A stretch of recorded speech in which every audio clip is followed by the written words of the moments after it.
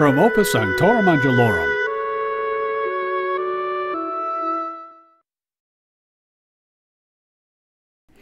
This is Father Ludwig Oppl from the Order of Canons Regular of the Holy Cross, and I would like to share some thoughts about issue 1 on the upcoming election on November 7th in Ohio.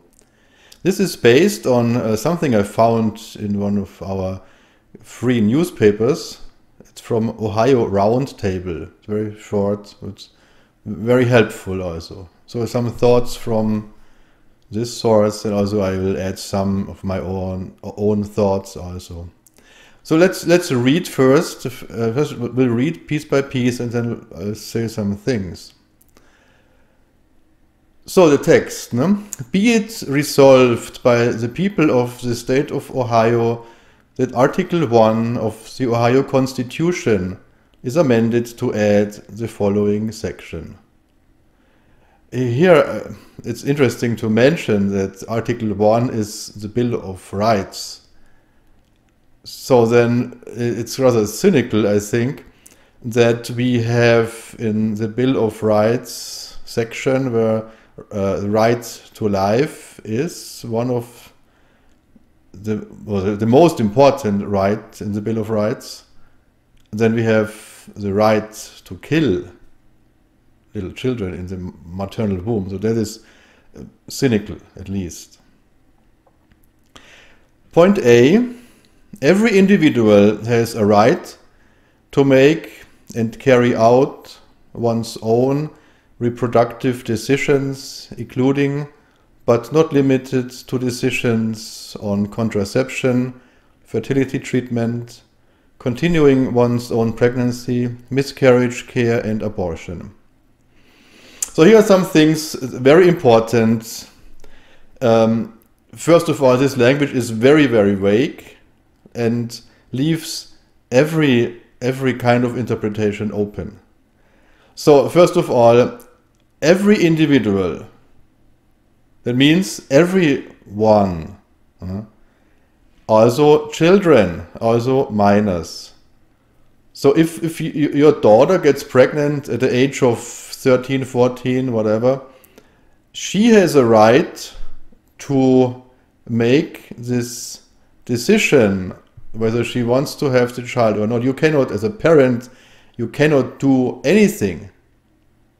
So this is it's hidden, no? And this is the evil stuff about that. It's hidden in the text, but every individual has that right then to do an abortion, contraception, fertility treatment, whatever that means. Every individual has the right to make and carry out, is still more clear. No? There's no parental consent necessary for minors. They have a decision, they make a decision, and they carry it out. No? Then you have all these 5 points, contraception and so forth. And but I want to point out this is much farther. It says including but not limited to decisions on, which means it means everything. Gender selection, abortions, so you can have, I want to have a boy, so let's kill all girls. Harvesting body parts, so that is a common practice in the largest abortion industry provider. Some discoveries made about that, pretty clear. Chemical castration, which is done by whatever to minors. Trans surgery on minors. So, including but not limited to opens everything. Everything is on the table here. And there is nothing, as a parent, there's nothing you can do. No? It's just the right of everybody, adult as well as minor.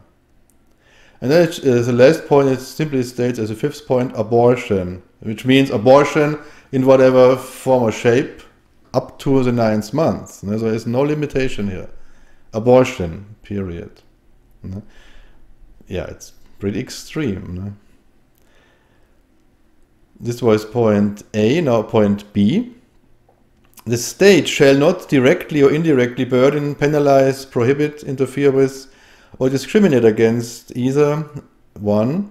An individual's voluntary exercise of this right, or 2. A person or entity that assists the individual exercising this right.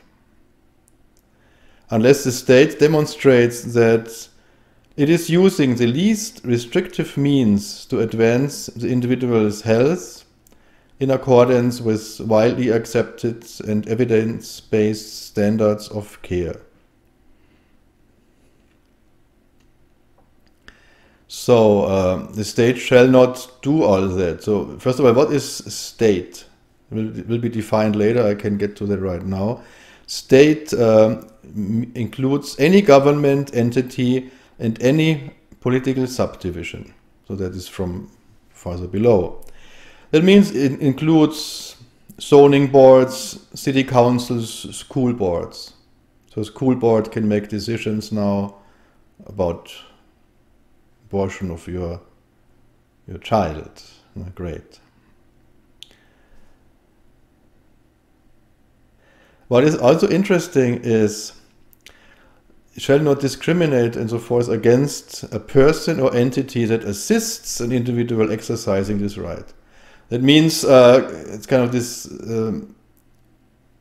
interest groups in schools instructing minors on sexual practices, instructing minors on abortion, and all these things. So it's all in the Ohio Code, nothing you can do as a parent to prevent that if this is passed.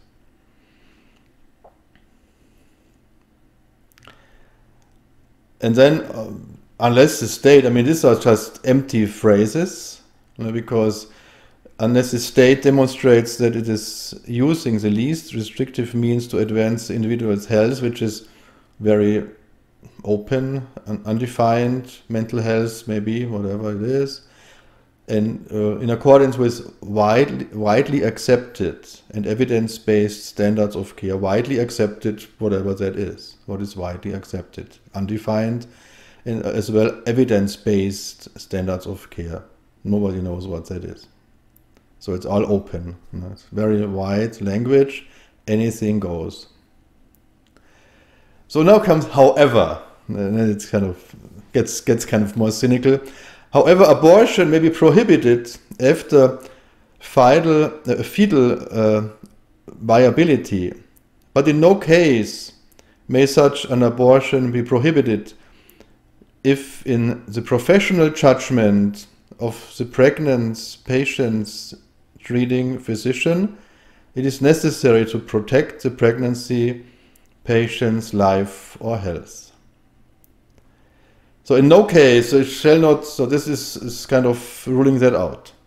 So the abortion shall not be, I put it in my words, so if the abortionist thinks the child is not viable, or if he thinks, well, there's some problem with the woman's health, pregnant mother's health, the abortionist thinking that, because he is the treating doctor, no? So again, I mentioned it's cynical. It sounds nice. However, abortion may be prohibited. It's nonsense. First of all, it may be prohibited. It doesn't say it shall be or it will be. But it's maybe. It's probably not in the first place. May be prohibited if the abortionist thinks, well, there is really no problem with the woman, and I think, I bet you he finds something. Don't you think? That is cynical. So, next section is kind of definition. Fetal viability means the point in a pregnancy when in the professional judgment of the pregnant patient's treating physician, the fetus has a significant likelihood of survival outside the uterus with reasonable measures. This is determined on a case-to-case basis. So in this case-to-case basis, the abortionist certainly will say, well, yeah, let's get the abortion, it's better for you. Don't you think? It's his business. I mean, just don't talking about women's rights or this is kind of better for women to do an abortion. I mean, women. I just talked to a lady today, and she said, "Oh yeah, abortion hurts women so much. This is all not a problem here. No. It's just money. It's just abortion industry wants to push that through. Money for that issue one comes practically all from out of state, and they want to push that through, can make more money and kill more babies." Okay, then last thing is still, I read it already, but it's very short, so let's do it again. State includes any government entity and any political subdivision. So, up to the school board. And the last thing is, this section is self-executing. That means, summa summarum, there will be no way after this would be passed, which God hope will prevent, or the voters of Ohio, with God's grace, will prevent. But if it passes, there's no way you can do anything against abortion anymore. And so, just the other day, we got a letter in the mail from a kind of pro issue one group, which says one of the advantages would be the extreme Ohio abortion laws would be restricted. And I don't think there's anything extreme of wanting to protect human life. This is what the Ohio abortion law does. It's nothing extreme, but it's everything about this issue one is extreme. Extreme to a point where I hope everybody will see that and vote no. So I really invite you and urge you, please go voting and vote no. This is, I think, every Christian or every person probably, I mean, has to do that. There's no way you can justify that before your conscience. That I voted yes for that. It's no justification. How would you do that? So then let's pray that this does not pass, and may God bless you and keep you.